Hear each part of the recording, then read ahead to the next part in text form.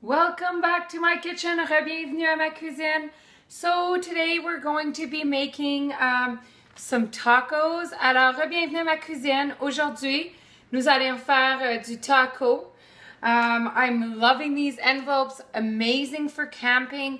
So what you're going to see in my frying pan is just some Angus ground beef that I am getting ready to cook. Alors, j'ai environ 2 livres et demi de viande hachée. So I have about 2.5 pounds of ground beef here. And I'm just going to be adding our envelope. Alors, je vais rajouter notre enveloppe. Et puis, in our envelope, it asks to add water. So I'm going to add a cup and a quarter of water. Alors, je rajoute une tasse et un quart d'eau.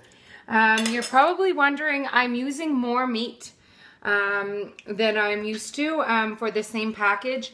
On the packaging, it's saying that we need to use for about a pound to a pound and a half of meat, one package. I find that I can get away with doing 2.5 pounds of meat, so that's what I'm doing. Alors, vous allez voir sur l'enveloppe, ici, ça vous dit que c'est bon pour à peu près 1 livre et demi. Moi, j'utilise 2 livres et demi, puis c'est correct. I am going to add a little bit of one of my favorites, the herbed garlic sea salt. Alors, je vais utiliser un de mes favoris, le sel marin RBI. So, we're going to be using the, herb and garlic sea salt.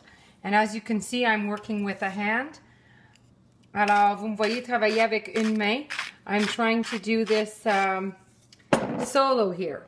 Alors, j'essaie de le faire solo tout en le faisant, mais j'ai rajouté du sel marin un petit peu. So, I've added our sea salt and our taco. So, that's what I've used today is our herbed garlic sea salt and our taco seasoning. And that's what's going to be for my dinner this evening, or my family's. And I'll be preparing a fresh guacamole. Alors, pour le slot du souper, je vais préparer de la guacamole fraîche et c'est ce qu'on va manger pour souper, c'est des tacos. Alors, vous pouvez visiter mon site web au www.melaniesicard.com. You can visit my website at www.melaniesicard.com. I encourage you to like and share my page if you truly appreciate how I'm doing these and you're loving the ideas. It keeps motivating me to keep doing more of these videos.